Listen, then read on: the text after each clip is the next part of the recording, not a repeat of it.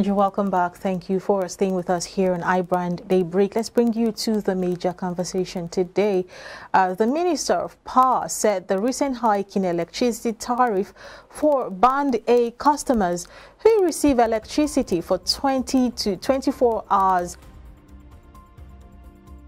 is expected to alleviate the government's subsidy expenses by approximately 50%. Speaking during the ministerial scorecard series in Abuja, the minister highlighted that the tariff increase is deemed necessary to redirect focus towards investing in vital sectors of the economy and facilitating liquidity for infrastructure development. And as what we're going to be talking about today, to have this conversation with us, is Peter Shodende. He's a public affairs analyst. Good morning, sir. Thank you for joining us. Good morning.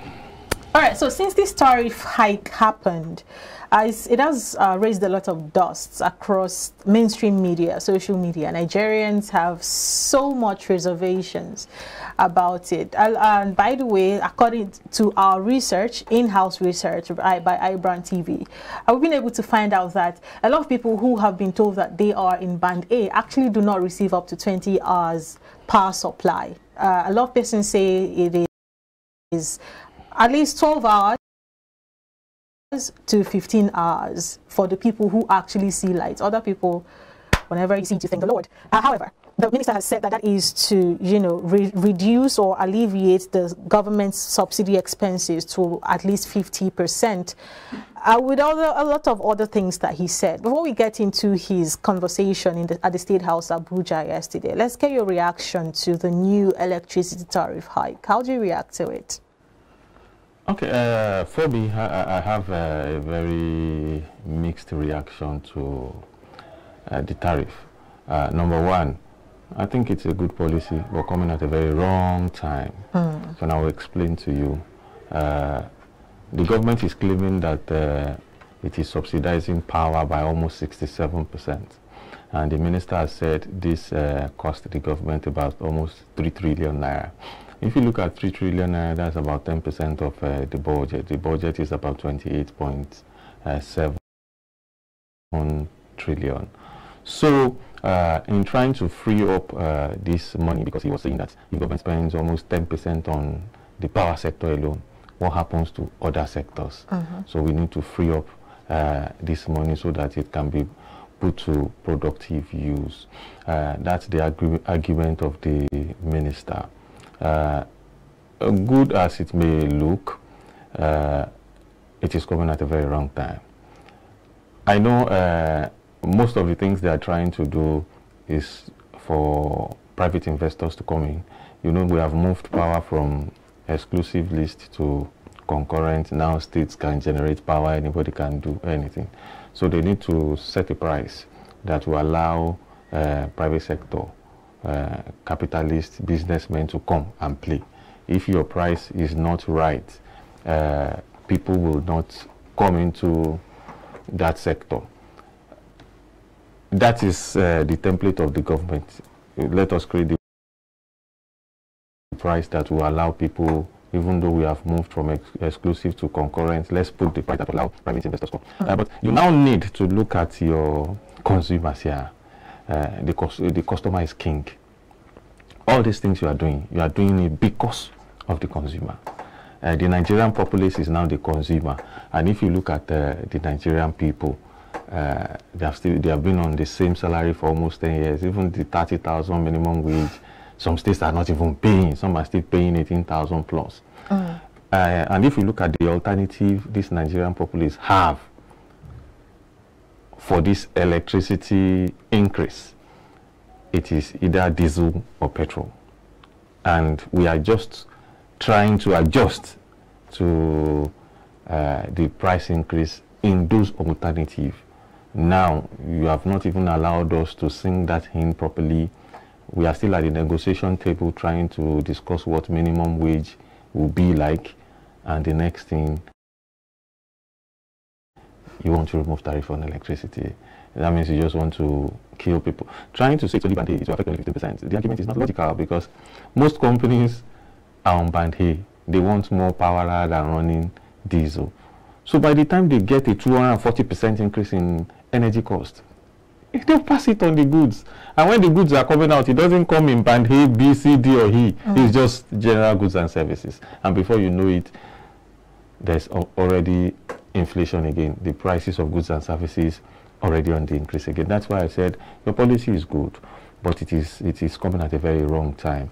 You will have even allowed us to maybe allow Dangote diesel to eat the market. We understand that it is coming around 1213. Bit by bit it will start coming down, maybe to 800. You have allowed maybe Port Harcourt refinery to come upstream so that the price of petrol can also come down. People can choose between those alternatives. I read this morning that Siemens transformers have started arriving. You should have allowed all those things to be in place first. Then we cannot talk about a removal of electricity subsidy. So for me, good policy, wrong time. I appreciate your fact, especially with the way you landed. Transformers are coming in, which should even help to, get power distributed to people even more, beyond band A. But of course, as they have always been so hasty about putting in place policies without any proper framework to back it up.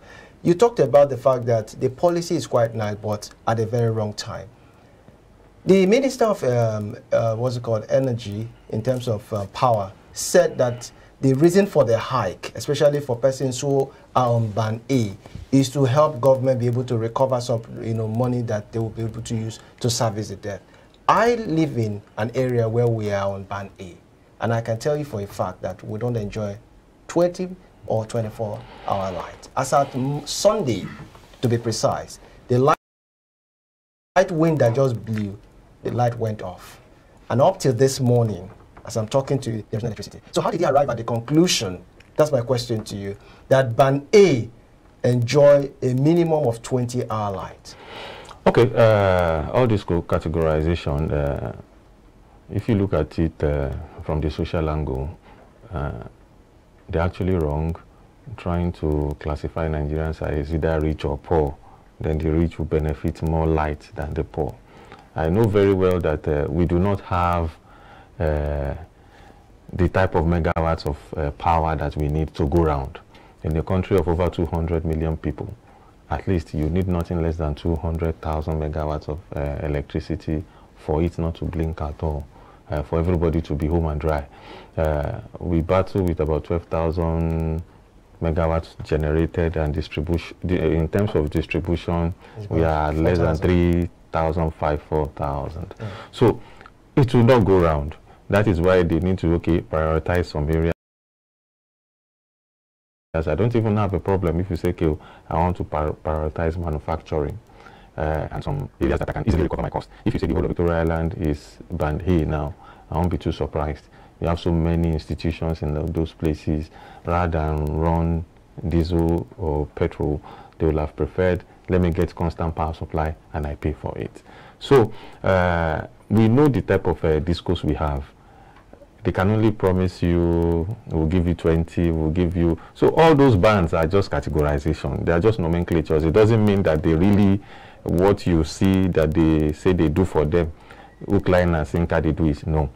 Sometimes you might even plan to do 20 for your area, as a big man that you have. We want to give you 20 hours, but national grid collapses.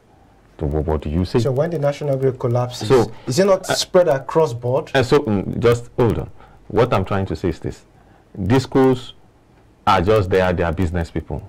Their own aim and objective is not social service. Their own aim and objective is profit. Last week, these schools combined declared a profit of 1 trillion naira. Just like George was saying, when are we going to move from this tariff-driven power sector to a service-driven? When he was responding to this hike, let us see service before you talk of price. We are not seeing service. We are increasing the price. So I agree with you that all categories are not benefiting the way they should benefit. And it is because it is left in the hands of this private discourse. Now that it has left the exclusive list to the concurrent, we expect more players. It was just like the days of Nitel, when everybody was relying on Nitel solely for their local and international calls. Nitel does anyhow. Nitel stars were like king. But immediately the government liberalized that sector and you saw private investors coming in, you saw a difference. Even when investors came in, you could see MTN, Airtel trying to say, no, you can't get a per second billing. Everything has to be per minute. The government looked at it again. License Glo. Then you start saying that efficiency came. The ones telling you they can't do. So what government is trying to do is to bring in all these private sector people, generate light anyhow, distribute, transmit, and let people. But you see, is this the right timing to do it? Until you get to that level whereby private sectors come in, all these inefficiencies you are seeing, they will still be there. Because the ones that are working currently, all these discos, tell me what has been their value addition since they bought. They don't buy transformers. We are still using the same wires we have used all these years. So for me, their contribution is close to zero. They just came because they are business people, they are friends of the government, took over these things. And at the end of the day, most of them said they couldn't run it. Almost all your discos are in the hands of banks because they couldn't pay back their loan. So, and what is the duty of a bank in managing power sector? It's not their forte. So you will get all these inefficiencies. That's why the government is trying to say, okay, let private sector come in. That's why they are trying to set a price. But we are saying that this is not the best of time to set a price. At least arrive at a minimum wage that makes sense. Let the price of alternative to these things come down. Then we can begin to have a discussion. Rather than do 240% increase at a go, you could do 100 this quarter, another quarter, you do another 100. You can stagger it. So that is What's your reaction to the issue of taxing the rich so as to be able to provide that infrastructure rather than allow the poor to be choked with such huge hike? You see, this is not a matter of taxing the rich because the minister has said, I'm only starting from these people. At the end of the day, it is going to trickle down. They have only done for 15%. To be sincere to you, we know the price we pay in Nigeria is low, is subsidized. But is our salary also not low? Minimum wage. It is very low. So you cannot expect somebody you pay 30,000 naira to now be on a band whereby by the time he spends 5,000 to buy power, the power can only last him for 1 week out of 4 weeks. Of course, you see, everything is still going to trickle down. They are only starting with the rich. All countries all over the world, they tax the rich more than the poor. That's why when you buy some type of cars, you live in some types of areas. When you go to their business districts, only the rich most times drive into the business district because once you enter there, you pay. Unlike here, whereby everything is anyhow. So taxing the rich for luxury is not a bad idea. It's done all over the world. But in this case, it's not a matter of taxing the rich. The government is only starting with them. Bit by bit, it will move to band B, C, D, E. And they will have a price that will allow the private sector to come in and play the market. Right. All right. So you did mention, you know, so many things that should have been put in place before we start looking at the hike in electricity, like, you know, the things that should have served as substitute to, you know, electricity supply, talking about petrol, diesel, and even solar. Yeah. But of course, we haven't gotten to that point yet, even though it's unfortunate because the world have gone way beyond solar power supply at this point.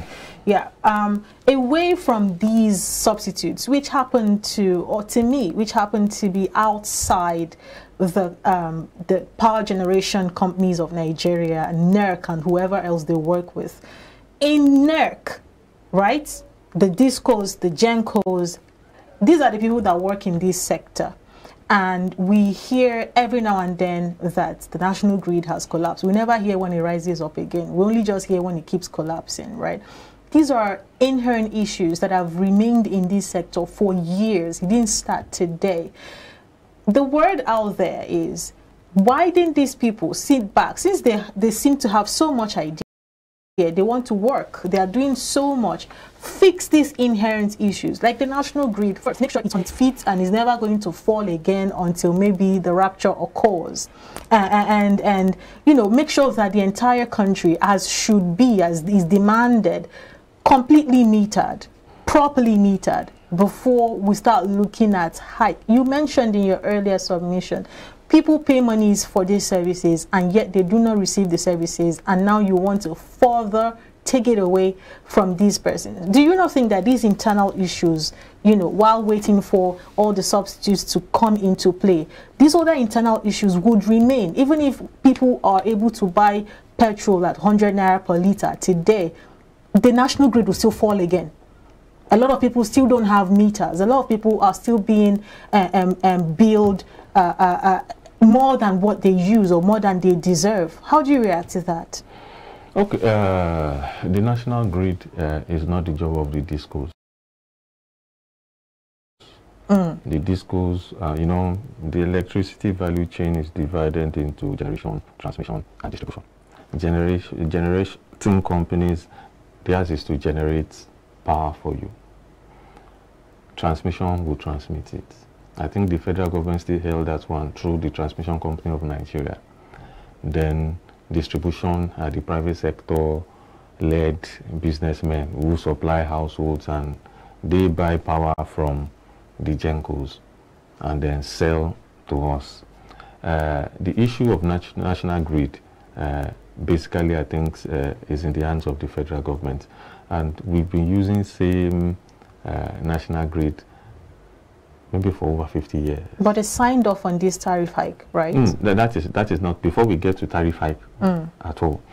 So in countries that are much more developed, you don't put all your eggs in one basket. You don't have just one national grid somewhere, maybe in Kainji, and everybody thinks, so if anything happens there, everybody's down. So Nigeria is supposed to, is ripe enough. We have Mambila, we have Zungiru, even that water on third mainland, some people can use it to generate power. You see, it is because we have lived this type of life, especially the military life, whereby they always want to be in control of everything. Just one command center. You can always shut down power in case any coup wants to happen. You can always do this, you can always do that. So that's why we've maintained all these type of facilities, which are moribund. So to say you want to work on the national grid now should not be the business of the government. Let private sector come in, because the inefficiency of government will always exist. Let them be the one to generate this thing. Let them be the one to transmit. Let them be the one to distribute. We are ready to buy. It's just like saying it is still the government that is controlling an arm of telecoms for MTN and so. You don't need it. So for me, I feel very well that it is because everybody still rely on that same national grid that has been there, and the government does not have the type of funds to invest in another grid. That is why the collapse will exist. And coming to the issue of meters, of course, yes, we know that if you have about 12 million electricity customers, and almost 60% of them are on estimated billing, I hear about 5 billion or then about no meter at all. It's inefficiency. That is why you could see the submission of Femi Falana saying that you cannot begin to increase prices without meeting people first, without getting it. It's against the law. He was even talking about a company that was giving 32 billion back then to produce about 5 million prepaid meters, and disappeared. So I think everything coming at the same time from labor, from the legal perspective, from CSOs, will make the government to sit down, and all these things you are talking about, look at them first before you now begin to say, I want to increase tariff. It's a good policy that you want to bring the electricity market into a world-class standard, whereby they are service-driven. But you see, you need to look at the people who will buy your service at the end of the day. Do they have this economic power to do so?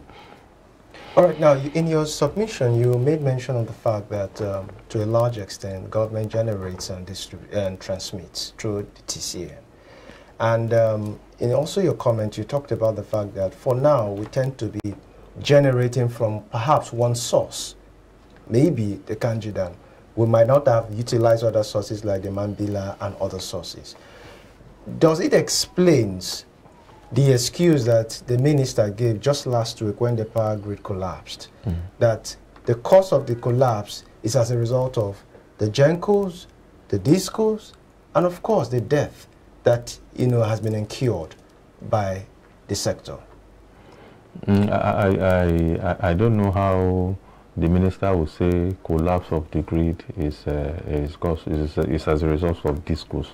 Discos, their own is distribution. They are not generation. The national grid, I'm not an engineer, by what I know is where all the powers generated by the Gencos, I think, are supplied to. Then they supply to, I don't know what type of equipment they manage there, but I know very well that that grid has been just the only one that has supplied the country for years. And you cannot be using same things, just like a refinery that are moribund. Most likely that grid is done at the same time the refineries were built. So if the refineries are down, what do you expect of the grid? You just keep patching there. I don't think, if the minister is saying that, okay, the Gencos are generating powers, the Discos are not, we are transmitting, but the Discos are not giving you guys, they are not buying enough. And the Discos will come and tell the minister, sorry, I can't begin to buy and sell to people at subsidized price when at the end of the day I will take a loss. Increase this price, then you will see me perform. Maybe that is where the cost of the minister is coming from, because I don't see what the business, you will even see when the Discos send you message, anytime there is no power and claim that, sorry, is it because of the collapse of the national grid or TCM, they will explain that it's not our part. It is on the part of these people, so that you don't think we are the inefficient type. Maybe you are mixing the news together. The minister cannot say national grid collapse and you want to hold Eco electricity or Ikeja electricity. It's not their business. Okay, so now we understand that the tariff we've been paying before now is kind of subsidized, and which does not allow the Discos to function at a very optimum level. But the question is, despite the amount being paid by consumers, over the years, are they saying that the monies are not enough to be able to drive that sector efficiently? Or is it because, well, our minimum wage is low, so the power sector needs to be subsidized so that people can actually pay? Which actually should take precedence? Okay, all over the world, government once in a while comes in to subsidize power. For example, now in the United Kingdom, as a result of Ukraine-Russia war, a whole lot is happening. So you see the UK government time coming and say, okay, we will subsidize power this month. Even in US they do it. In Germany they currently do such. It's not out of place when government sees that this financial burden, because in their own economies, power is key. They could have very terrible weather conditions when they go into even minus, and if they don't have their heater on, a lot will die. So the government will not allow all those things to happen. But we are lucky around here. We don't have those type of adverse weather conditions. What our people are only asking for is a market-driven power. You see, if the economy is okay, if the take-home pay can take us home, the minimum wage and everything is okay, I assure you, people can buy power at whatever price. The problem here is that everything is coming at the same time. Everything coming at the same time. It's like the government is trying to rush everything within that 4 years. You can hear the minister saying that we want to start, the best time is now, so that in the next 2-3 years, we will have had this, we'll have had this. You may think the best time is now, but you need to run it through. You need to fill the room. Look at the economy. If you feel the best time is now, and you are still paying 30,000 naira, it is a wrong time. You need to work with, or that is why you need, when these guys work in silos sometimes, that is the type of inefficiency. You are supposed to have worked with maybe Ministry of Finance, Ministry of Labor, Ministry of Economic Planning. I don't know why we relegate economic planning, because it is economic planning that can tell you that, come on, this is the situation of people in this economy. This area, you are saying somebody is category A. In that area that you call category A, they are quite you might be surprised that maybe 30% of the people there are poor. Yes. Everybody is mixed. There's no category. Even category A now, they are crying. So it's I think the National Assembly is it largely dependent on the industrial area? I don't think so. I think the discos are the ones who did their categorization themselves and felt that, you know, there are some areas too, they signed agreement with the discos and said we are category A, we don't want to be associated with the lower people, give us 24 hours, we'll pay. Some people are like that. So like in your area, like you told us, you guys are like that.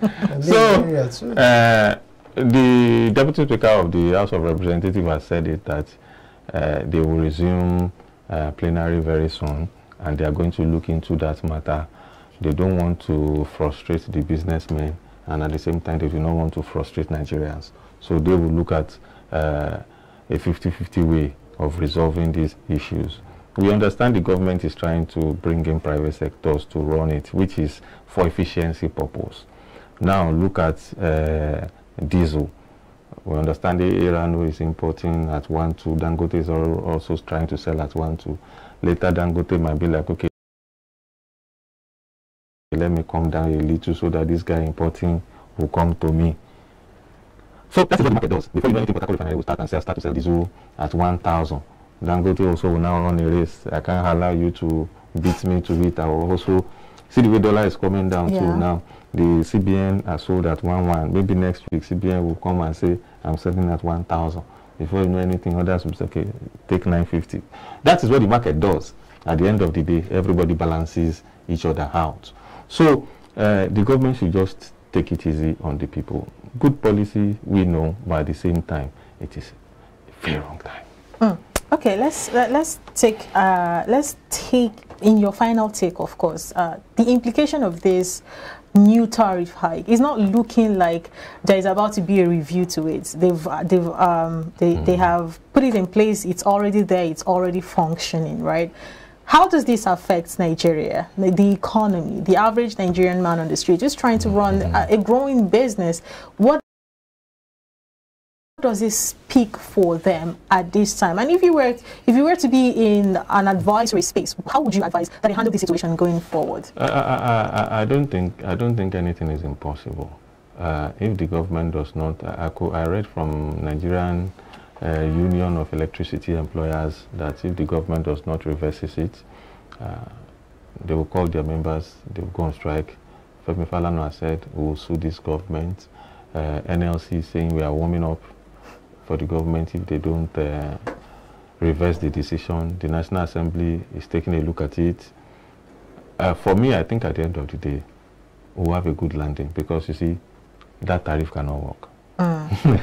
Whether you like, whichever way you look at it, it cannot work because once manufacturing industries are affected, of course, yes, all the prices of goods and services.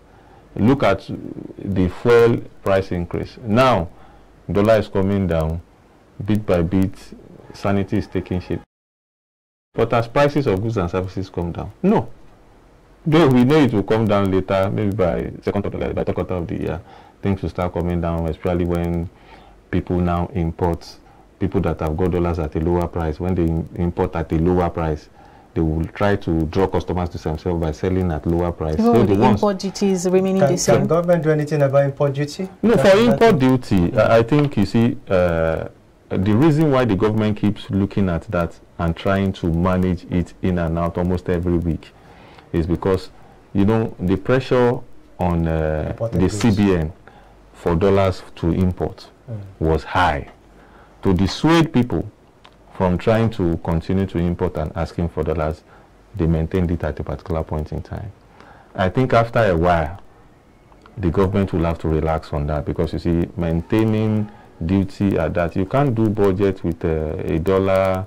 I think the dollar estimate for budget was about 800 or 850.